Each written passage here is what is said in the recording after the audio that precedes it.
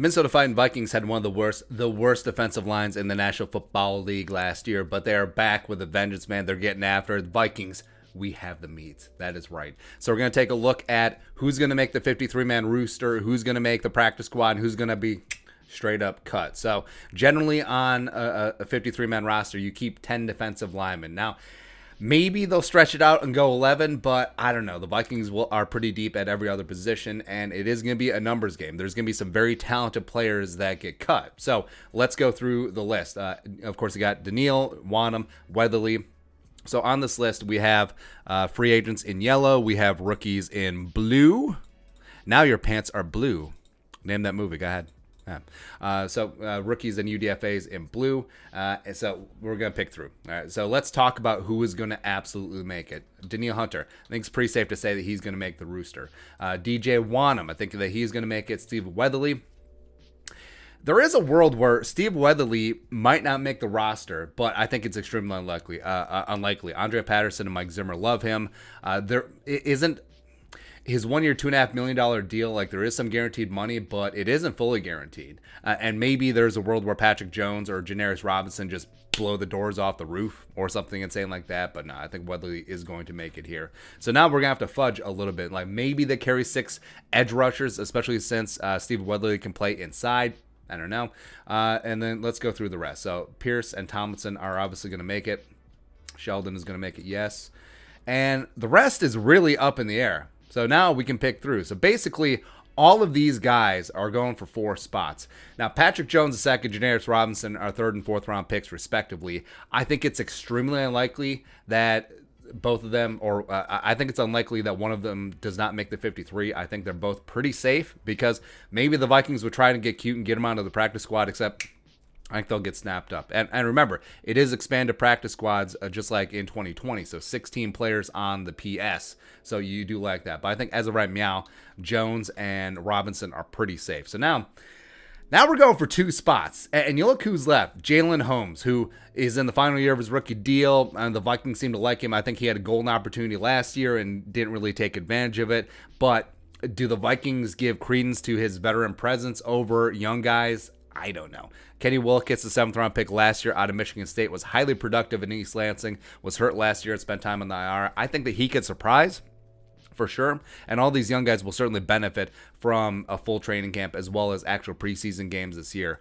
Jordan Brailford, who I liked last year, they picked him up midseason. I believe he was a 7th round pick by Washington out of Oklahoma State. Speed rusher guy. Had himself a couple of nice pressures.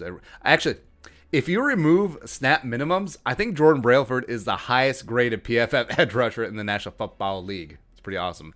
Zendaday Johnson from Cal can play inside and outside. And then you have Armand for Watts, who I think is probably going to be pretty safe. I think that he will be that 3rd nose tackle. He's sort of like Diesel Dalvin, where he has nose tackle and 3-tech flexibility coming into year 3 out of Arkansas. Again, all these guys around the team last year had a massive opportunity last year to step up, and not everyone did, right? Jordan Scott, the UDFA from Oregon, who they like, but we'll see. Hercules Mandaafa, James Lynch. One of these guys is not going to make the roster, which is kind of insane, right? Because Herc, given opportunity last year, actually got after the quarterback, played inside, played a little bit edge rusher as well. And James Lynch, free James Lynch. Like, every time that he got on the field, something good happened, but they just didn't put him on the field very often, right? I don't know what's going on, but I think they are pretty big practice squad candidates. And Jalen Twyman, I mean, people forget, Jalen Twyman got shot 4 times. Like a couple weeks ago, but his agent says that he should be good to go for camp. Maybe he's able to go on the NFI list or maybe on the PUP list. So actually, let's create that.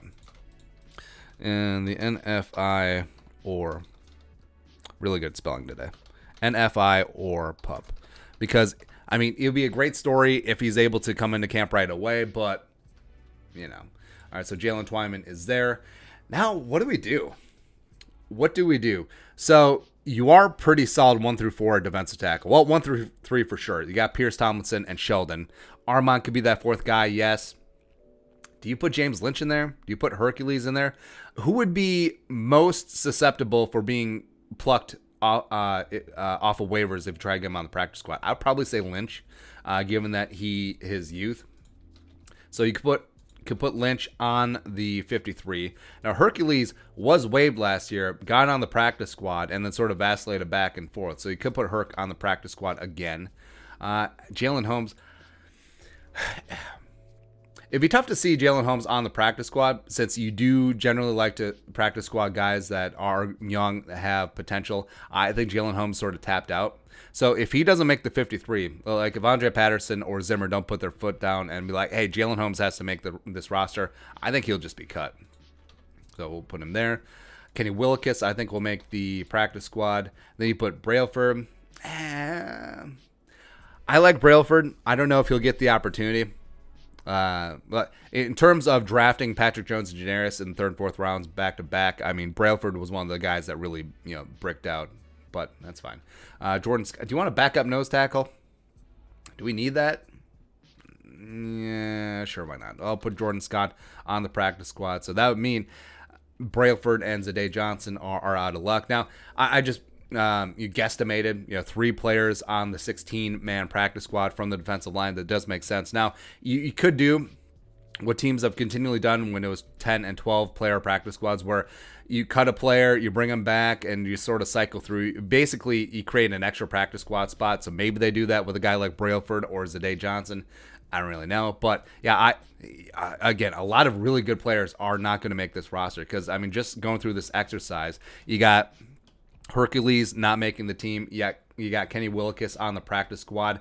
And this is with Twyman on the NFI. Now, if Twyman doesn't doesn't go down this route, then you're looking at cutting a guy like Jordan Scott, or maybe even Kenny Willekes, or having to carry 4 defensive linemen on the 16-man practice squad. So 25% of your PS, probably not. But I mean, you just look how stacked this is. I mean, you just how deep edge rusher is. Daniil Wanham, Weatherly, Patrick Jones second, Janaris Robinson. I think you can write that ticket that at least 5 of them are going to be kept. And then Pierce Tomlinson, Richardson. I mean, that is deep, man. I don't think it's playable, but it is going to be great because the Vikings defensive line, we got the meats. That's right. Stop the run, get to 3rd and long, pin those ears back, get exotic and erotic, and get after that quarterback, baby, making everyone's job easier. I like it. I love it, man.